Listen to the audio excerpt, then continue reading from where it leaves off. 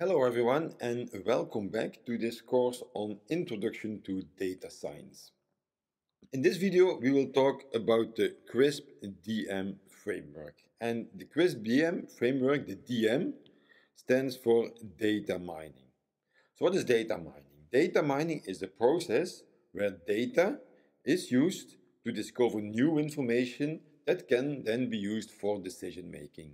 And you see from the definition that data mining is very close to data science. But the difference I want to make is that data science is a scientific field, which is broader than data mining. Data mining focuses on the process, the different techniques, the different steps that you have to take to solve a problem. And very often the problems that you try to solve with data mining are business problems. For example, we had the example of Walmart that tries to predict what customers will buy and it uses data for that. That's a typical data mining problem. And therefore, data mining is very specific to the field you are working in. A data mining problem for Walmart is different than a data mining problem for a big bank or an insurance company, because the data mining, the techniques, the statistical techniques you use are maybe the same, but you are working in a very different environment, very different field. However, there are many tasks in your data mining project that are the same even if you switch from one field to another. In the Walmart example, you have to do what we call data cleaning. You aggregate all kinds of data, but then you have problems, for example, with missing data, with data that seems not to be correct. You have to think, what should we do with this type of problems, errors in our data set? And the same holds for financial data sets. In the financial data sets, there are also inaccuracies, missing data. You need to do data cleaning. So although we have data mining projects that are very different for different fields, some parts of the projects are common, are the same, and maybe therefore we can learn from techniques used in Walmart, data mining projects for Walmart. We can use what they know and apply it in a very different field, such as financial pricing. CRISP DM stands for Cross-Industry Standard Process for Data Mining. And this was invented in 1999, since in the early 1990s there was more and more interest in data mining and data science. So large companies across different sectors used their data to improve their business. However, in the beginning, there was little experience on how to do data science. There were, of course, people that could do statistics, predictive analytics, and they start to explore with these data sets of companies, try to solve business problems, but it was very specific for each company. Each company had their own expertise, had their own type of data, and thought, well, this is what works for our particular case. However, several of these companies, starting with data mining, were very successful. So people saw very quickly, well, this data mining, the use of data to improve your business, is maybe the way to go. And there was a sign that data science would become more and more dominant in business. Everyone started experimenting with data science and data mining to solve their business problems. But of course, this brought several issues, several risks, because the field was not that mature and people did not know, well, we are doing data mining, we are getting some results, but are we doing it correctly? Can we trust these results and can we change our business in function of these results? And different fields were trying different things, and the question was, well, if something works for data mining in marketing, can we use this also for data mining in, for example, the financial industry or the pharmaceutical industry and so on? So that's why they created this CRISP DM consortium, because the idea was to create a standard process for data mining that was freely available, such that everyone who was doing data mining, who was facing issues, could look into this standard process, this Crisp DM framework, to see if that can help to solve their problems with data mining. And in the Crisp DM framework, there are 6 different steps in a data mining project. And these different steps are the business understanding, the data understanding. So business understanding means what are we trying to solve? Data understanding is more what kind of information data do we have. There is the data preparation and the modeling part. That's really where the mathematics statistics is. We have the evaluation and the deployment. Evaluation means, well, is our project finished successfully? And if it is successful, if we say, well, this is something we can use, deployment means, well, how are we going to implement the results of our project into our business? And the idea was that if you do a data mining project, in whatever industry you are working, you can always follow these different steps. So for each data mining project, you can think, okay, in my case, what is my business problem, and can I understand my business problem? And then can I understand my data, and so on. Let me start with explaining the 6 different steps in the CRISP DM framework. And after that, we'll look at the interactions between the different steps. So the first step is the business understanding. So you have to understand the situation and the project objective. So maybe you are a mathematician, a statistician, a data scientist, or a combination of these 3. But if you are doing a data mining project for Walmart, or you are doing a data mining project for example, a financial company, it's a very different business, and you have to understand the business. What are the goals of the project that you try to achieve with data science? And what you have to do is you have to translate this business objective into a data science objective. So the business objective is set by, for example, the managers of the company you are working for. Whereas you want to apply data science methods, meaning you want to do mathematics and statistics, apply models, so you have to translate that more qualitative business problem and the objectives into a data science problem, into something you can solve with data. And that's not an easy step. And then important, you have to say, well, what is my success criterion? What do we have to achieve so that we can say the project was or is successfully finished?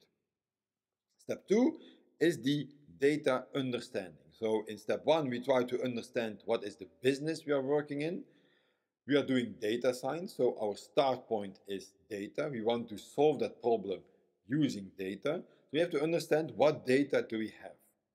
And we have to understand what data is collected and how can we collect data in this business. For example, if you do a project for Walmart, then you have data, everyday data of people buying stuff in Walmart. Sometimes these shops like Walmart, they have special credit cards, so people can apply for a credit card, and then you can also follow, you have data about how people use that credit card. So that's data that you can use for solving a business problem, a data mining project for Walmart. But if you go to another business, it's maybe a different story on how they get their data. So you have to understand how is data collected, what type of data is available, and how can we gather new data. If we say, well, in order to solve this problem, we need this and this data, can we get that data? Or can we think of ways to reach that goal of getting new data? Step 3 is the data preparation step. So we have our data to solve our business problem, and that data is needed as an input into our machine learning statistical predictive models.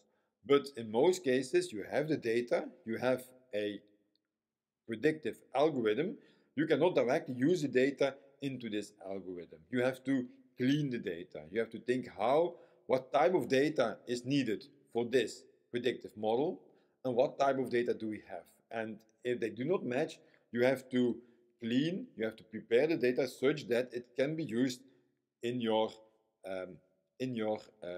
predictive model. And that is what we call the data preparation or the data pre-processing phase.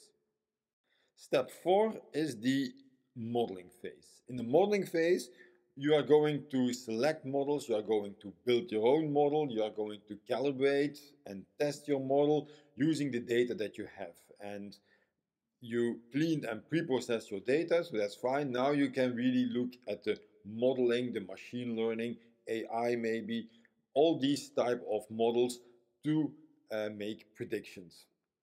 And the idea is that you have your data, it's nice and clean, and now you want to understand the data and find certain patterns or structures in the data that you can exploit for your business problem. And if you are from a more qualitative background, if you are a data scientist who is also having strong knowledge about mathematics and statistics, then in most cases you like the mathematical parts of the data mining a lot, and that mathematical technical part is mainly here in the modeling phase. In the modeling phase, you are really doing the statistics, mathematics, and so on. The coding using with Python or R, it's in the modeling and also a little bit in the pre-processing phase. And then you see there are 6 phases in your data mining project, and the part where really you can use your technical skills is only in 2 steps out of the 6 steps. So for data mining, for doing a data mining process, of course you need to be very technical because you have to go through this data preparation and pre-processing phase, and you have to do the modeling step, but you need to have much more skills than just the technical skills. So that's step 4, the modeling. That's really where the technical stuff is happening. Step 5 is the evaluation. So you have your model, you build your model, you get good results, your error numbers of your model, they look good, you try to predict things and that seems to be accurate, so your model looks good. In the evaluation phase, you want to go back to your business reality. You are going back to, okay, what is the business we are working in and what is the problem we are trying to solve? And then the question is, well, did we solve our problem? Maybe you can have a good model, but if you look at your business problem, you say, well, actually, it's not that useful for our business problem. We cannot really use the information that comes out of our model.